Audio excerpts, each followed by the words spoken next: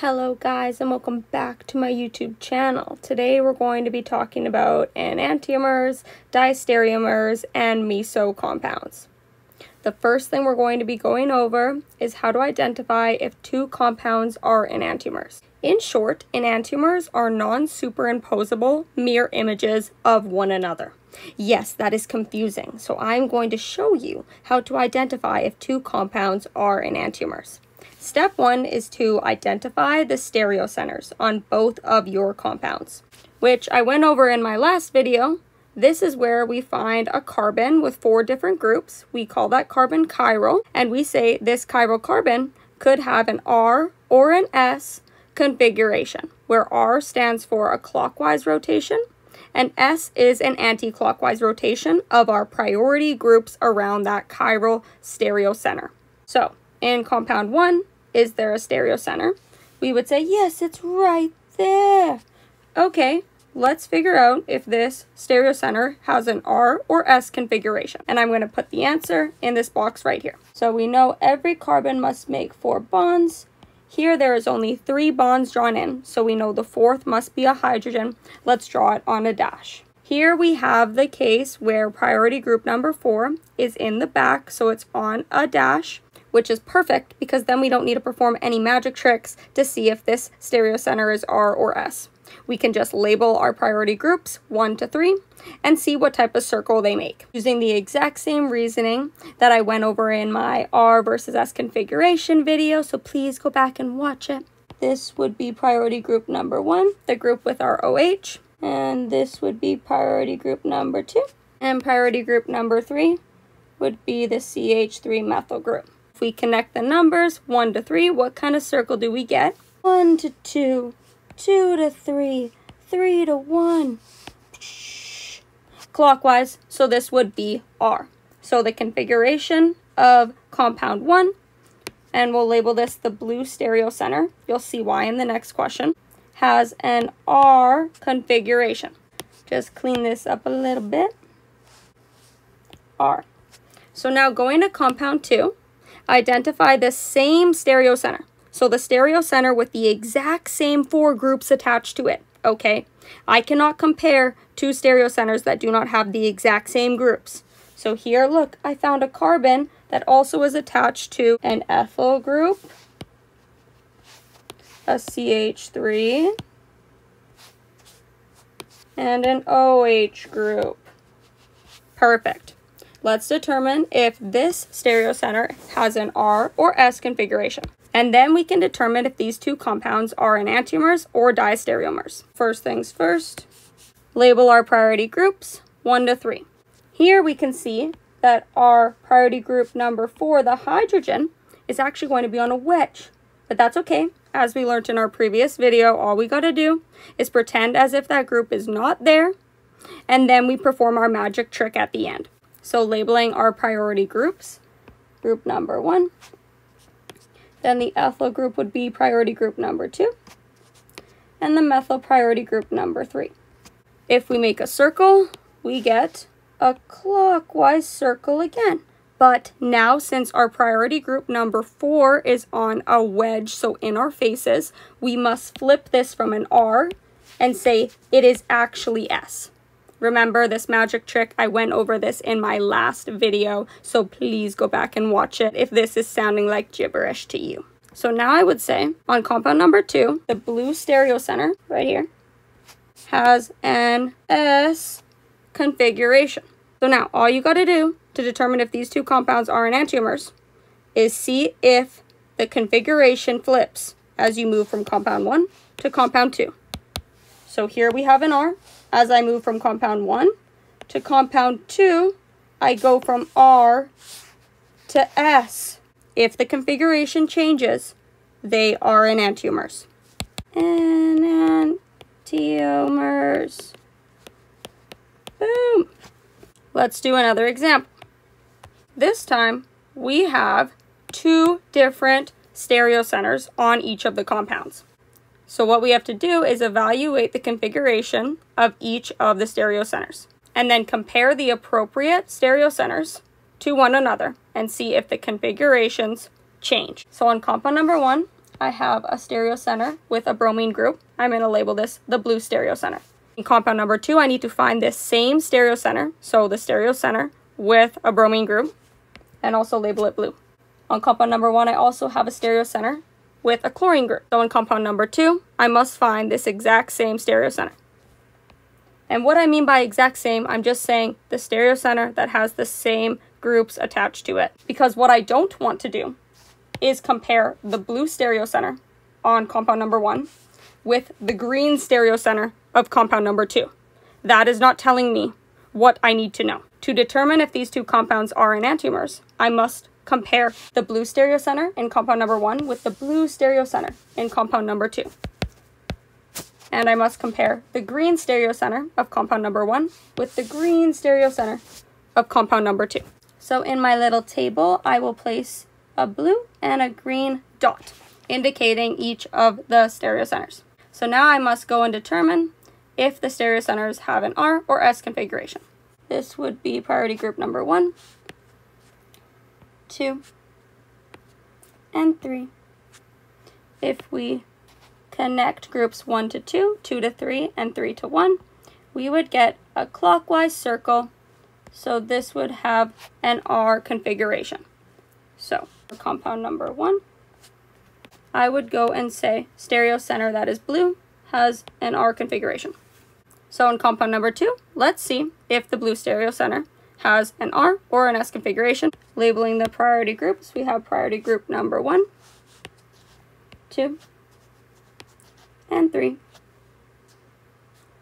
Connecting 1 to 2, 2 to 3, and 3 back to 1, we get an R. But if we draw in that hydrogen, it's on a wedge, so that means we have to do the magic trick and say, oh, this isn't R, it's the opposite, it's S. So this stereocenter would have an S configuration, S. So in our box, corresponding to the blue stereocenter, but this time for compound number 2, I would say the configuration is S. So now what I gotta do is go and evaluate the configurations of the green stereocenters. I would say priority group 1, 2, 3, 1 to 2 to 3. This is currently going clockwise, but our hydrogen is on a wedge, which is priority group number 4.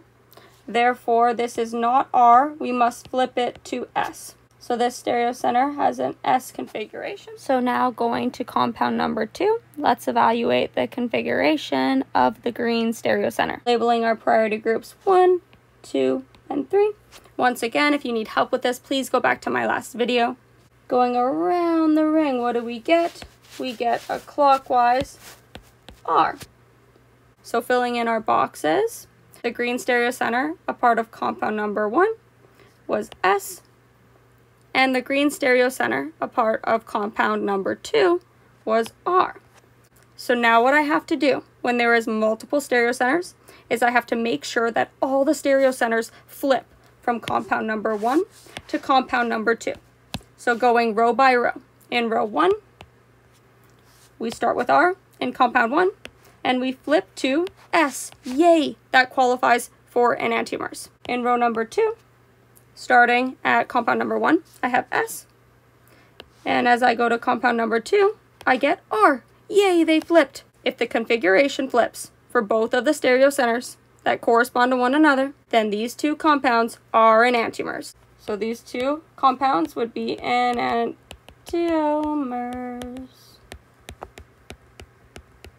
Moving on, let's talk about diastereomers. So now we can ask the question, are the following compounds diastereomers or are they enantiomers? Let's figure it out. What do we got to do? We got to find each of the stereocenters and then determine their configurations. On compound number 1 and compound number 2, there is both two stereocenters. We have a stereocenter with a bromine group and we have a stereocenter with a chlorine. Place those two dots in our table. Now let's go and evaluate their configurations. Priority group number 1, 2, 3. What do I get? I get a clockwise, therefore R. So go into my table and place R. For the corresponding stereocenter on compound number 2, I do the same thing. 1, 2, 3. 1, 2, 3. Oh, this is also R. Weird. Don't jump to conclusions yet. First, you got to evaluate all of the stereoceners configurations. So, going back to compound number 1. With the chlorine group, we have priority group number 1, 2, and 3. So 1 to 2 to 3 back to 1. We have an anti-clockwise S circle, but remember, our chlorine is on a dash. That means our hydrogen is going to be on a wedge. So we have to flip from S to R. So R is our real answer. R. On compound number 2, we have 1, 2, 3. Connect the numbers 1 to 2 to 3. I get S. S. So now evaluating row by row, let's see what happened to the configurations of the corresponding stereocenters. For stereocenter number 1, on compound number 1 I had an R, and then on compound number 2, oh, I also had an R. The configuration did not change. Okay, evaluate the next one. On compound number 1, for the blue stereocenter, I have an R, and on compound number 2, I have an S. Oh, these did change. So in summary, because in row number 1, the configuration did not change from compound 1 to compound 2, you have diastereomers. Because all of the configurations would need to flip for these two structures to be enantiomers. Therefore, since the configuration of one of the stereocenters stayed the same and did not flip, these two compounds are diastereomers. Alright guys, the final thing that I'm going to be going over in this video is how to identify a meso compound. So there's two qualifications. The compound must have stereocenters, and the compound must have an internal plane of symmetry. So an internal plane of symmetry means that the left-hand side reflects the right-hand side. The left-hand side here is the reflection of the right-hand side. And now a way to check is to see if their configurations flip. So configuration of this red stereocenter must be the opposite of the blue stereocenter. So if I evaluate their configurations, I would get R for the red stereocenter, and I would get S for the blue stereocenter. So since these two stereocenters have the opposite configuration, therefore this is a meso compound.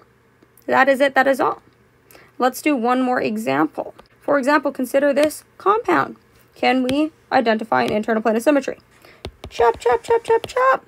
The left-hand side reflects the right-hand side. Let's double check if this is correct. If I've correctly identified an internal plane of symmetry, then the configuration of the blue stereocenter will be the opposite of that of the red. So here, if I go and evaluate the R versus S configurations of both, I would get an S configuration for the blue and an R configuration for the red. Therefore, since it flips from S to R, this is indeed an internal plane of symmetry. Therefore, this compound is a meso compound. That is it. That is all. I hope you have a good night. I hope this video was helpful. Please make sure to leave a like, comment, save, or subscribe to my channel. This was a short and sweet little video on identifying enantiomers, diastereomers, and touching on meso compounds because this was a highly requested video. I am going to do a longer video with more of a lecture style on this same topic within the next few weeks. I hope you guys have a great night. Good luck!